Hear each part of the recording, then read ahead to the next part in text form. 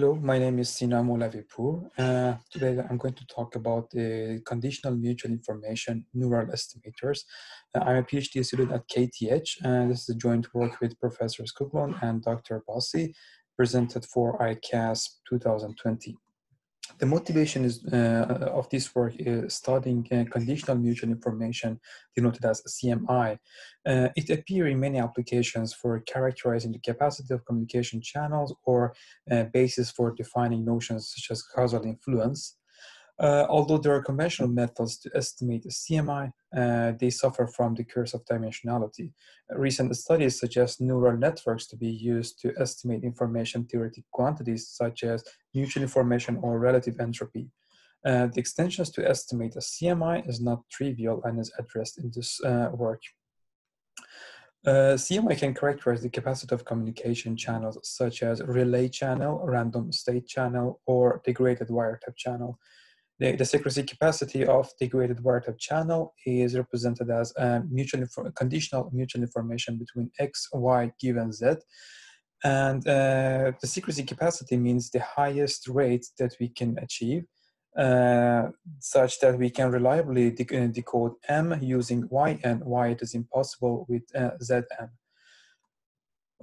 To formally define conditional mutual information, let's assume we have X, Y, Z distributed according to P, X, Y, Z. Then it is the integral of the joint density, P, X, Y, Z, multiplied by logarithm of the density ratio of the joint density and the product density, probability of X given Z multiplied by probability of Y given Z. So there were conventional methods to estimate CMI, including parametric estimators, where a model is assumed for the data and we estimate the parameters of the model, and accordingly the CMI is computed. Then kernel methods exist that the densities are computed as sums of kernel functions, and we plug in the function into the CMI expression. And partitioning methods where we partition the space, and for each cell we count the number of samples, and then we derive an estimator. There is also another famous estimator known as KNN estimator, or K nearest neighbor, where the K determines the radius of the ball around a given point in the space that captures all the K nearest samples to that point. And for mutual information in 2004, Kraskov proposed this estimator, and also known as KSG. And in the same line of work in 2017 for conditional mutual information, and they proposed an estimator for that. But in recent works based on variational bounds for relative entropy, they have proposed neural estimators. One in 2018 for mutual information, and in the same line of research for the conditional mutual information in 2019, they have proposed a neural estimator. So what are the variational bounds? So these estimators are based on a famous one, which is named Donske-Waradan, which was proposed in 1983. It states that the relative entropy of P between P and Q is bounded from below with the expectation of Fx with respect to Px minus the logarithm of expectation of e to the power Fx with respect to Qx. A weaker lower bound can be also derived, and it's conventional to use. It is denoted as NWJ bound.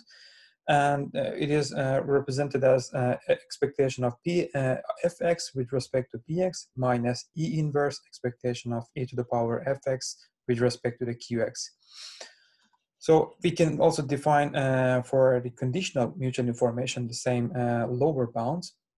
So based on the Donske-Waradan, we have the lower bound of expectation of F with respect to the joint density minus the logarithm of expectation of e to the power F with respect to the product density. Note that this bound is tight, and we can achieve equality if we choose F to be the logarithm of the density ratio. Similarly, for NWJ, we have a same lower bound based on the NWJ bound, and it is tight by choosing F to be 1 plus logarithm of density ratio. So there are challenges for estimating CMI. So consider we have n triples x, y, z available, and we want to estimate CMI. So we face with two main challenges. One is that we need to substitute the expectations with empirical or sample averages.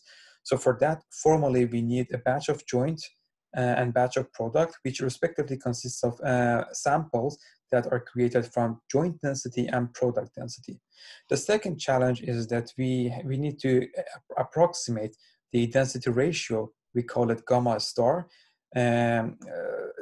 because we need it for computing the Fs for the tight bound. And we elaborate on these two problems in this work. So to construct the sample batch for the joint batch, it is more trivial. So consider the data set to be represented as a table in this figure.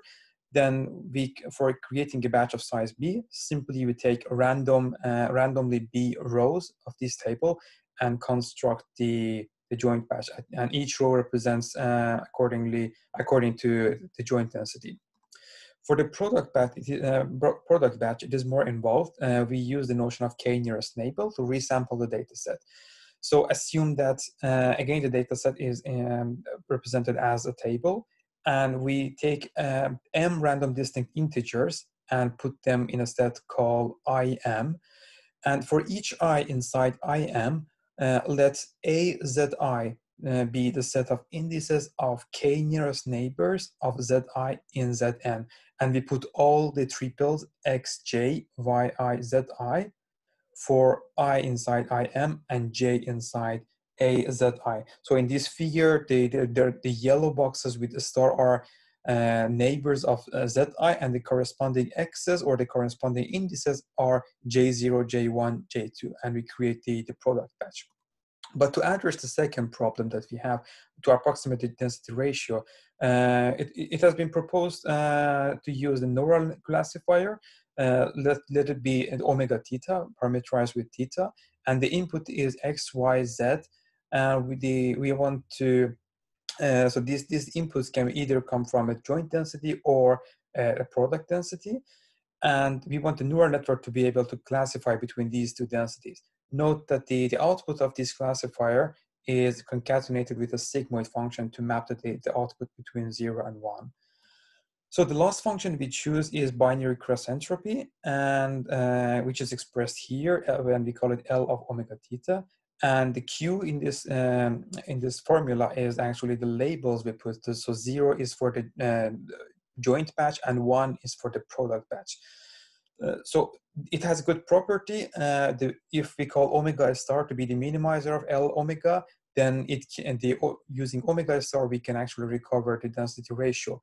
So omega star over 1 minus omega star is the gamma star, which we need. So by minimizing L of omega theta, we can actually recover the F star and F star for the Donskey-Waradon and NWJ bound. So now we can formally define our neural estimators. So although the L of omega theta can give us the optimal omega, but we don't have this because it is based on the expectations, and we have to compute it empirically. We call the empirical loss to be L2b of omega theta, and based on the training data batches, we call it batch of joint and batch of product, we can compute and optimize the parameters. Let's theta hat to be the minimizer of L2b, then the gamma hat would be the omega of theta hat over 1 minus omega of theta hat. And we can now formally define our estimators. So the estimator based on the Donskey-Waradon is represented as the equation above. And note that the expectations that we had previously are substituted with sample summations. And similarly for the NWJ, we can define the estimator. Note that the estimator of NWJ is unbiased, as you can see, but for the Donskey-Waradon, it is a biased estimator since we have this log term which arises a nonlinearity. The bias problem can get severe because we need sometimes we need to take several trials and take the average. We may need it for cross validation, for instance. So we call this averaged estimations to be our ultimate estimator. So note that the NWJ estimates a tight lower bound with this definition, but the The downscale Waradon, it is not, because it's neither actually a lower bound and upper bound due to Jensen inequality, because of the logarithm term that we have in the downscale Waradon estimator. So let's now show some experimental results. Consider the degraded wire-type channel and with the Gaussian model. So X is the Gaussian input with power P, and a noise would be added to create Y with power sigma 1 squared, and another noise would be added to Y to create Z with power sigma 2 squared. And the secrecy capacity is expressed as here. Notes that we cannot communicate more than the secrecy capacity, because then we cannot retain the privacy. So it is important in this case to estimate a lower bound for the CMI. So here I'm presenting the downscale Waradon for the case of P equal 100, sigma 1 equal 1, and 20,000, and B is chosen to be N over 2. And this is for 20 trials. Note that for different Ks, we have different curves. And if we increase the K, we can have a better estimation. And the plot is with respect to different choices of sigma 2. So to show to have an experiment to show the bias problem, let's assume that the training has been done with the same batches. I mean, B is the same as before, equal to N over 2. But now in order to compute our estimators, we use a batch of smaller size, calling B prime here. And we create these box plotters by repeating 50 times each of these experiments. So note that for, let's say, 80,000 samples, for 8,000 samples, and B prime to be 40, then the problem of having this bias problem is for the downscale Waradon is severe. In fact, it is more severe than the NWJ. In fact, it gets above the true value for some cases. So if you're estimating the secrecy capacity, this is not acceptable.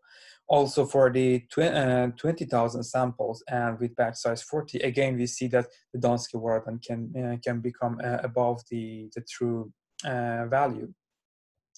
So to summarize, the variational bounds that we reviewed in this paper enable proposing neural estimators, and recent works have shown significant improvement that can be achieved using these estimators.